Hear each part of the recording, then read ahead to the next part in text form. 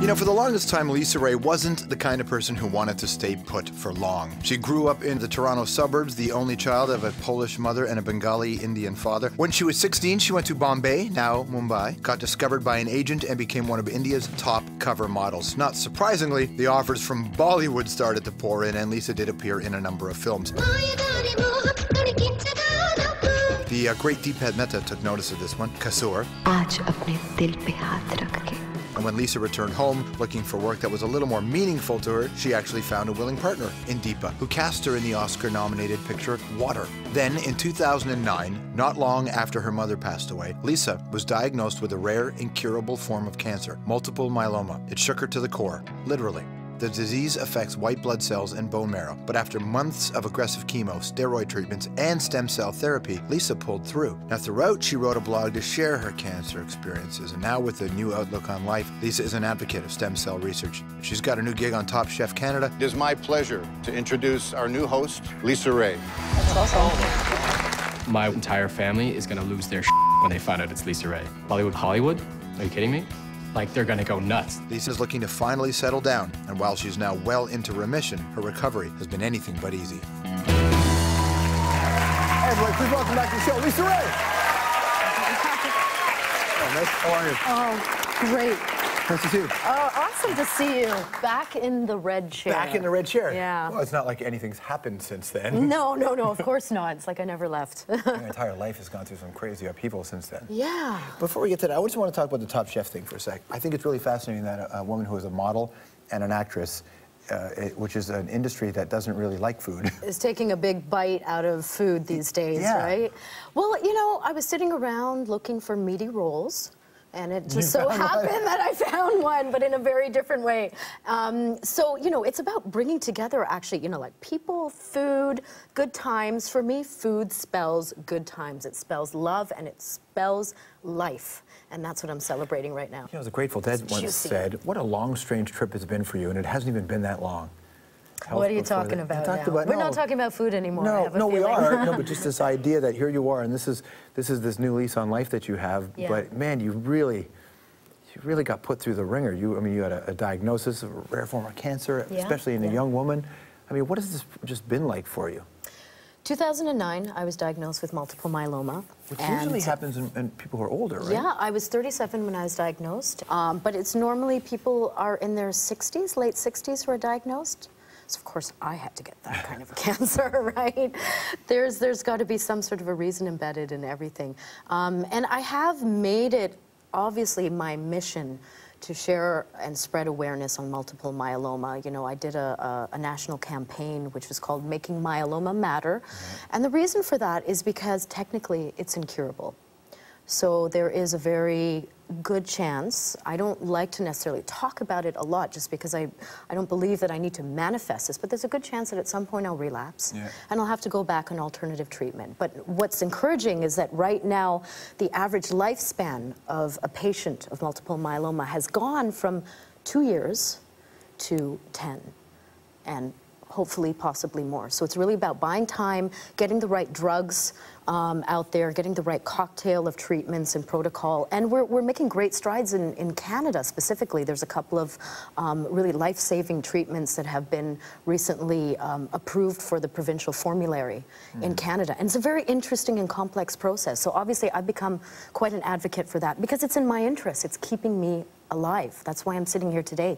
That and a combination of a stem cell transplant, which is another magnificent life-changing therapy that I can't stop talking about because stem cell technology and research started in Toronto 50 years ago. Right. How were you emotionally and intellectually equipped to deal with it? Some people, I mean, it's obviously so terrifying, but how was that that process for you? It's like you don't know. It's like, right, like you gotta put the tea bag in the hot water and you just don't know how strong it's gonna be. But I mean, I'd done a little bit of preparation maybe along the way, and completely coincidentally, because I had been studying meditation along the way for a number of years, actually leading up to my diagnosis. And here's the real irony is that my mom passed away a couple of months before I was diagnosed. So talk about, like, that was not a good year. But so I ended up taking my mom's ashes with my father back to India. It was half of them we spread in Lake Ontario, and the other half we traveled across the world with her urn to spread them in the ocean in India. And while I was in India, I did a meditation retreat. I took my father because I felt that it was really important for my father. He had lost his life partner. So we checked into a meditation retreat, and I thought, I'm just going to take whatever course is running simultaneously. And it turned out to be a course in death and dying. Ooh. That's preparation. You don't even know about that. So in a sense, there was a strange kind of preparation that I did. I don't wish it upon anyone else, but for me, I really do feel that it kind of helped tap into or access these certain resources in myself that I never thought I had, that you don't necessarily want to actually have to access, but you know that they're there. They're there inside you. Is the cloud broken above you? Do you feel like, I mean, like you said, yeah. completely? Yeah, absolutely. I laughed all through my treatment.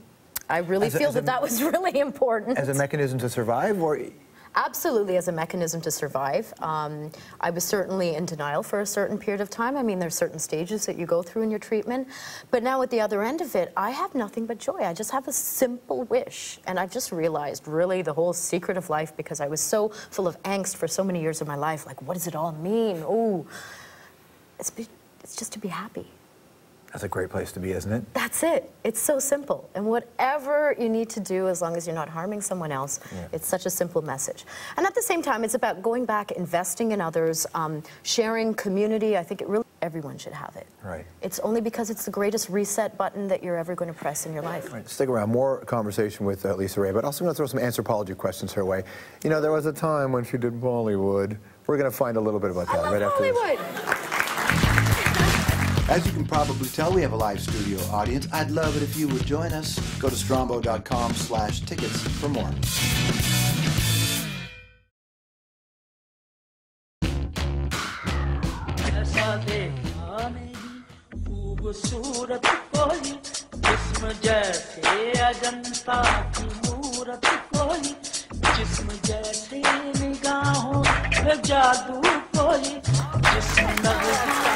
Lisa Ali Khan. Lisa Ray's in that video. You're in that video.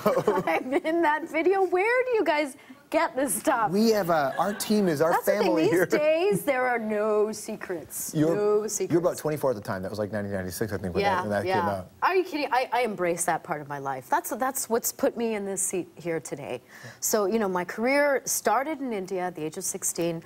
Loved it. It was a great phase of my life, and you know, this is the new me. This is actually Lisa 2.0. Oh, 2.0. It's a 2.0 version right now. Very so exciting. I love looking back on the 1.0, but you know, new and improved. All right, let's go back to some anthropology here. What's one dance move that every actor in a Bollywood musical needs to learn first? Are you kidding me? It's all in the hips. Is it? Yes, it is pelvic thrusts. Oh, got that. Covered. You got that down. Covered. I have seen some of his pelvic thrusts. In public. That's right, public. In public. Speaking of, what's your favorite word that sounds reproductive but isn't? Mine is Volvo.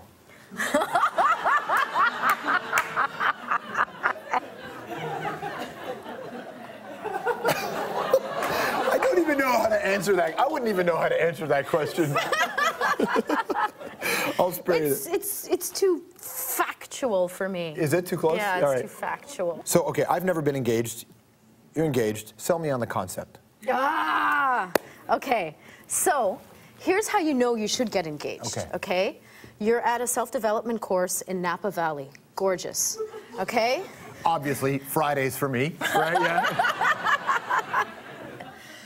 Your man, he shows up on the day that your course ends. You have the worst case of pink eye you've ever had in your life. I'm talking about this eye is sealed shut and leaking pus, okay? He picks you up, takes you to the emergency, you get some eye drops, you go back to this glorious, beautiful hotel, change into robes, sit down, crack open a great bottle of wine. I'm sitting there, I'm like, you know, I really think we should take our relationship to the next level. What do you think? Were you testing him at the time? I swear I had no clue that he had this rock. You want to zoom in on that? We don't have to zoom in. The thing's huge. You don't need to zoom in. But of course, it had to be huge. I couldn't see out of my right eye. So anyway, so he popped the question in spite and despite all of my wearing a robe, sealed shut eye. Eye sealed shut, kind of, you know, drooling lightly. It was meant to be. That's how you know. It's about getting real. It's being in your robe and knowing that you want to still wake up and see that person the next day. Did you cry when he asked? I was hysterical. He had planned on popping the question the next day, but because I had kind of given him this great opening, he dashed into the next room. Given him a great opening or force the issue, right? Which is another way to phrase it. Tick-tock. So he comes running back into the room, and I was like, okay, that's good. He came back, you know, it was kind of weird. And he said, are you sure? Are you absolutely sure? So here, we're rehearsing now. Are you sure? Are you sure? Are you sure, baby? Lisa, are you sure? Are you sure, George? Are you Lisa, sure? Are you sure? Are you sure? Is it like that? Yeah. It's awesome. Every girl should be proposed to twice. Right, At I least, think so. You know?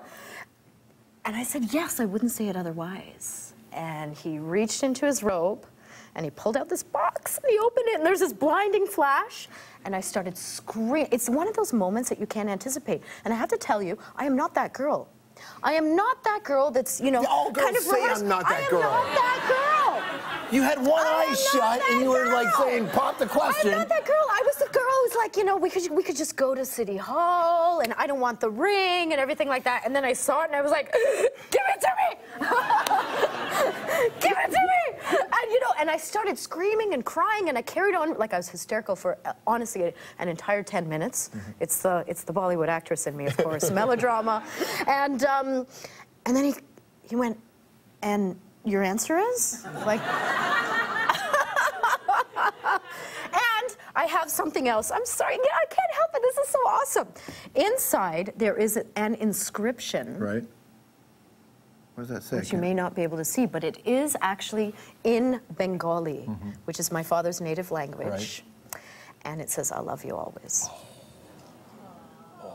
So So that's the thing, that I was hysterical all over again after that. I was on the floor. It's layers of drama. Mouth frothing, just layer after layer. It was nonstop. Are you sure it was pink eye if your mouth was frothing? You know, whatever it was, I'm cured now. To be an actress and to be a model, the age 40 is something that scares most people. But to be a cancer graduate, what does 40 mean to you? 40 is the best frickin' year ever of my life, ever. Like I said, it literally is Lisa 2.0, celebrating life, celebrating the best things in life. And I really feel that, you know, it's not just about having gained a hell of a lot of experience and knowledge and wisdom along the way. It's really about also, like, letting go. Letting go of a lot of our pretensions and self-consciousness and the angst and all the stuff that, you know, all the unnecessary baggage. So this is the best year ever, and I'm so happy to see you in my 40th year. It's a pleasure to see you. Lisa Ray, everybody. Watch her on Top Chef Canada. It airs on Food Network Canada. We'll be right back. Thank you.